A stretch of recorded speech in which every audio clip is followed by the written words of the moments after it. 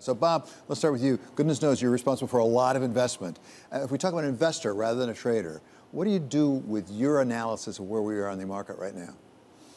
Well, the first principle is diversification, right? So if you have a diversified portfolio, you could just sort of go through the ups and the downs and you can be confident about the other side. And then if you want to tactically move around that, you can do that. So first things you have to start with a diversified portfolio. And the problem is most people don't have a very well diversified portfolio. If you have even stocks and bonds, let's just say you have a balance of stocks and bonds, if we're headed into a stagflation environment, and I wouldn't say we're there yet, but we're on the cusp of that. Stagflation meaning high inflation with low growth. That's actually, if you go back historically and you study stagflations, the worst asset in a stagflation is equities. It's even worse if you're in a stagflation and you get an aggressive tightening of monetary policy.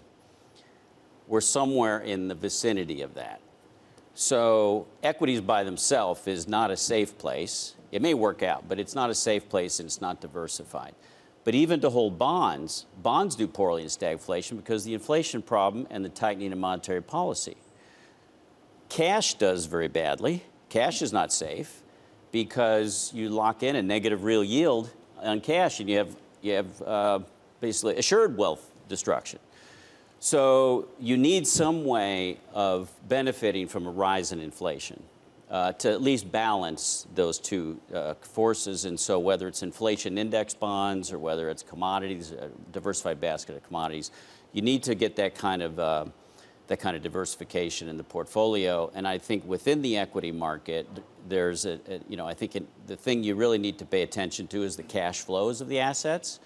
We've been in an environment where cash flow didn't matter too much. It was, where things are going to play out 10 years from now. But if you're in an environment of high nominal growth, that spending will be the income to companies, and that income will be profits. And so in the short run, you'll face risk from the tightening.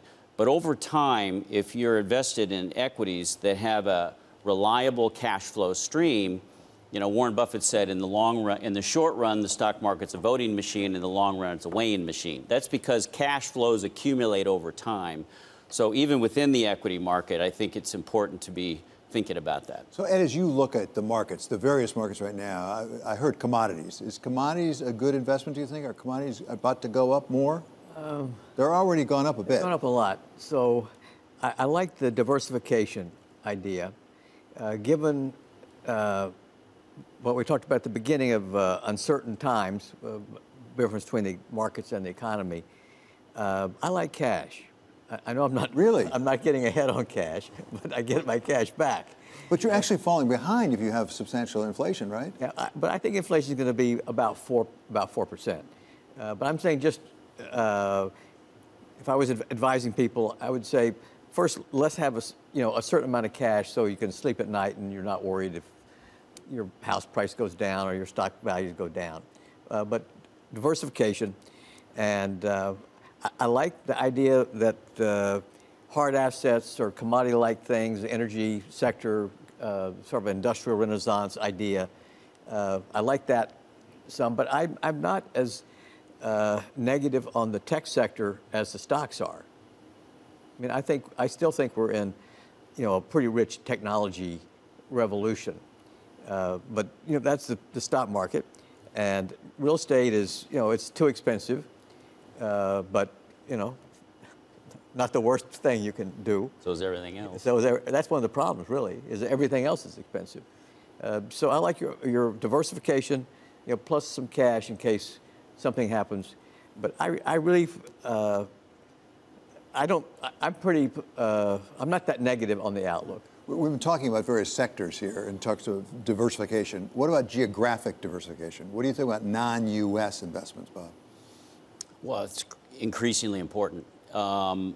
We break the world down into three regions.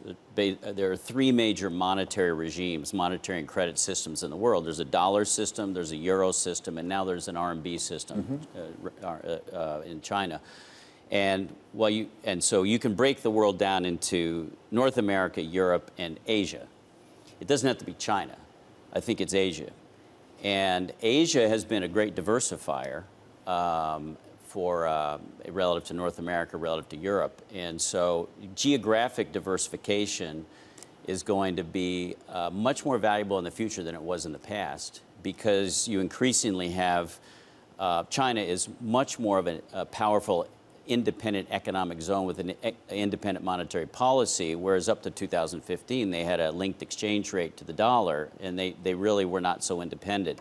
But they're driving themselves to be much more of a, the domestic economy is the mainstay. And so the more they have an independent economy, independent monetary system, and that'll spill over to the rest of Asia, geographic diversifications can be really important. Just quickly here at the end, independent, but how independent? Do you have to be concerned with the de-globalization of the Probably.